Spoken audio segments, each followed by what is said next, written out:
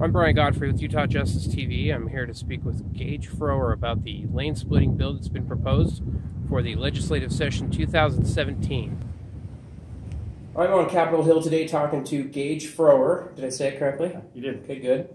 And Gage has sponsored a bill. It's HB410, correct? Correct. And it's for lane splitting. And of course, you know, on the KSL spot, they talked about it's California law.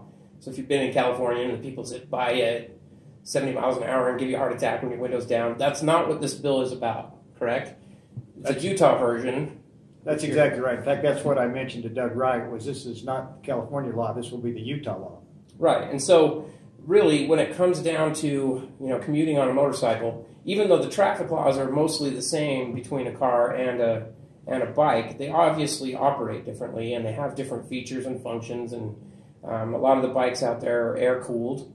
So that's one of the reasons that this bill makes sense, is because I've got a motorcycle, so I understand this. I've been riding since I was 18, and I'm recreational, though. It's not my main vehicle. And so some of the arguments that have been brought up is like, well, because Utah has those seasons, we're going to have to remember every season to look out for bikers and to look out for the lane splitting. Mm-hmm. Okay, right. I don't see that as a big problem, because we have to remember every spring, and they put up the warnings on the overhead digital billboards. Watch out and see the riders, see motorcycles. Exactly. We've got to do that every year anyway with Utah, and I think it's an inevitable thing. People in California, if they did it, I think part of why California might have just made it legal is because it was more of a necessity, probably, I think, than a decision to do it, because people were doing it anyway, and how are you going to catch them? You know? Yeah. I mean, they cut through 400, unless you're going to pull a helicopter every time and chase them down and put other people's lives at risk to get one guy doing that. I'd agree with that. You know, I think this law makes a lot of sense if you've ever ridden a bike. When you're sitting in traffic, your bike's overheating, you're getting tired because you're hot, you're already wearing all the gear to protect yourself. Your bike's 210 degrees, you're at a 110 degree day, and you're stuck in traffic that's going to last 4 hours when you could just get out, take an exit, maybe go to Main Street or take State or take Frontage Road. You can get out of there. You're reducing the problem. You're reducing that congestion. It makes sense. People that are all for laws that are for the greater good aren't going to oppose this bill. The people that are ignorant or don't understand or have never ridden a bike, they don't really care. They're going to just see it as a nuisance, or, hey, well, how can they do it and I can't? Mm-hmm. It's not that you want to say, oh yeah, we're going to just favor those motorcycle people. No, it's a safety thing. It really is. You want those people to be able to get out of there. That's the scariest riding that ever happens. You can be in the canyon, taking a corner, and that's a lot less risk when you've got cars everywhere. You've got no out. You've got nowhere to go, and you're just stuck. And the cars are almost mad because you don't take up that much space, and they're trying to get into the HOV. Mm-hmm. It's a dangerous situation in heavy traffic on a motorcycle. They're trying to push you at all times. Yes, yep. And you can't brake check a truck on a bike, because you're going to lose. Mm-hmm. If they hit you, you're going to go flying, and it's game over. It doesn't work. You can't brake check somebody and get them to go, ooh, I could slam into the back of this giant truck. Right. Or they don't see them. Yeah, and they don't. They just. There's a psychological thing there. They trust me. And sometimes people are just really rude to bikers for no reason too. You can be driving along. That's a lot of the reason why sometimes you'll see people traveling in a pack. Mm-hmm. It's not because they're trying to be cool or like they're hanging out like a gang. It's because when you're a rider, people will sometimes mess with you. Like, oh, look at those guys on those sports bikes. Mm-hmm. And they'll... Yeah, the company makes for better riding too. Yes. And, you know, you're paying attention more. Yeah. You're watching out. If you've been in a big group of people, and I've ridden with big groups when they do the once a year thing. Right. They'll mark with their toe, like if there's a like roadkill that you could slip your tire on and wreck. Mm-hmm. Right. They'll point if there's gravel. I mean, people are very safe, even on those bikes that get the bad reputation. I have a sports bike, so I'm in that category where people think, oh, everybody on one of those is a jerk. Mm-hmm. I usually ride with the Harley guys because I have more of the mentality. The Harley rider? Yes. Yeah. Like, be safe, respect the road. Makes sense. Don't be a jerk, because you're representing every single one of the people on two wheels versus all the people on the four. So, I think this bill is a great idea. I'm behind it, and I want to get the word out, so that's why I wanted to meet with you today. Good. Well, I appreciate you taking the time. To come down. It's we've heard from a lot of different people. Yeah. Some of it in favor, some of it opposed. In fact, I've even had the abate group contact me, and they haven't taken a solid position. Sure. I've heard from some of the group that are in favor of it. I've heard from others that are not in favor of it. I think the concern from putting my feelers out with the bike groups that are out there, some that I've started, I think they're worried about a trade-off. Like, if we allow this lane splitting, then they're really going to come down and push that helmet law. Yeah. And that is kind of a concern because, again, anybody that's a educated rider, you're going to wear that helmet because you know you need it. If you're going 5 miles or down the street, do you have to strap on the brain bucket? You're probably okay. It's like riding a 10-speed, 10 feet. If you're over 18, you ought to be able to decide.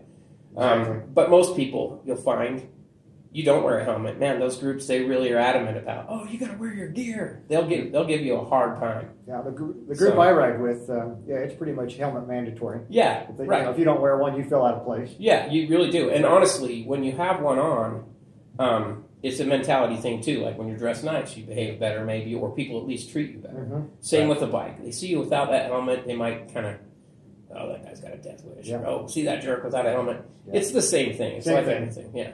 So I think, definitely I'm not too worried about the helmet law getting pushed through because there's big support to not let that happen. Yeah, I've told people that, and that's a concern they have. Yeah. But I've told them, look, they're two separate issues. Yes. One is about congestion, about air quality, about giving the opportunity for bikers to be safe. Sure. Let them filter, they use the term filtering in England. Right. Instead of lane splitting. I like that better because splitting sounds like you're doing something wrong. Right. I think we're going to change it to filtering. Sure. The status right now is, because of our short time schedule, what I plan on doing is putting the people that are interested in this process, both pro and con, to get together this summer as we have meetings, have some working groups, come up with some solutions, again, Utah solutions that make sense. But at the end of the day, if you look at the international stats, the people that use this are usually commuters. They're not your recreation riders, because recreation riders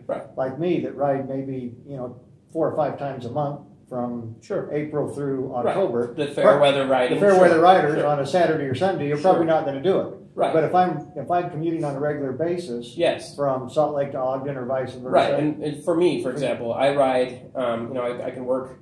I only need to go to Salt Lake, say, once a week. Yeah. But if the weather's nice, you're going to ride your bike, and I'm going to get stuck in that traffic because that's when you go home. It's 5 o'clock, and it's miserable on a bike when you're. So all it'll do is let me either take the exit out. And I'm not, I don't think anybody's going to go, I can lane filter the entire way home. No. That's crazy. It's not going to work. It's not going to happen. Right.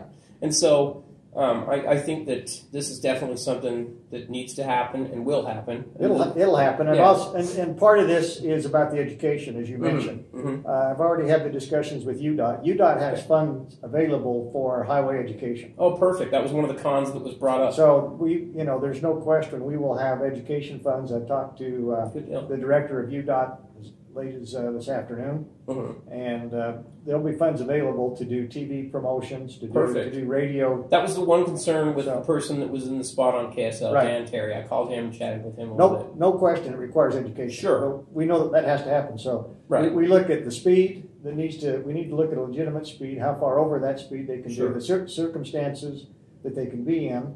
And then we look at, exactly what do we need to do to make both the motorcyclist and the drivers aware so that there's no animosity between the two. Right, motorcycle sandwich between a car. Right. And the other thing, real fast about, I know you're busy, with the education part and the funding, I'm glad that's covered because that was one of the cons. I'm trying to think of the other con. Probably the liability. Well, it wasn't so much I think it was the argument of, the other drivers or why it should be nixed is because, they're not going to embrace it. And I, to an extent, I agree that people are kind of slow to figure out a law. Right. But if you never start it, they're never going to figure it out. Yeah. No. And the example I use is the law where you're supposed to go around the lane when there's an officer off the side of the road. You're not supposed to go in the lane next to him. Yeah. You got to give him as much room as possible. And I still see people driving right by and I'm going... You still see that happen. That's against the law. And that's been against the law for a long time. Yeah. But you shouldn't let criminals decide what laws should, because they don't care about laws anyway. That's right. You know what I mean? You shouldn't let the It's like carrying guns, right? Exactly. Like the constitutional carry. Yeah. Yeah, that's another bill that I'm really excited about because you know, you can carry all day long, open carry, and as soon as you cover it, you're committing a felony. You can die for your country, but you can't cover it up. It doesn't make sense. Makes no sense. Yeah, you got to clean those up. So, yeah, I'm glad you took some time to meet with us. I think we covered everything. Well, I think we got it. Yeah, I appreciate you coming down. Yeah, appreciate it. Thank you so much for sponsoring. Let's be in touch and make sure that anybody that has an interest out there get a hold of me through the summer. Okay. And we'll put them in touch with a working group and sounds good. Get that thing done through the summer into next year. Get it done and get it done right. Get it done right. Yeah. Let's have a good bill. All right. Thanks so much. Thank you.